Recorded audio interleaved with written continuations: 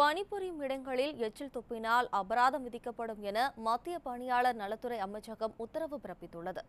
Corona தடுப்பு நடவடிக்கையாக ஊரடங்கு அமலில் உள்ளதால் மத்திய அரசு ஊழியர்கள் அனைவரும் வீட்டிலிருந்தபடியே பணியாற்றும்படி கேட்டுக் கொள்ளப்பட்டுள்ளது. இந்த நிலையில் கடந்த திங்கட்கிழமை முதல் 50% ஊழியர்கள் அலுவலகத்திற்கு வந்து பணியாற்றுமாறு கேட்டுக் கொள்ளப்பட்டது.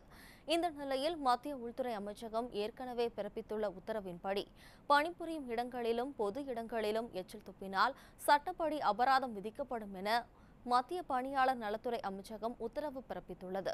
பணிபுரியும் இடங்களிலும் பொது இடங்களிலும் அனைவரும் கட்டாயம் முகக்கவசம் அணிய வேண்டும்.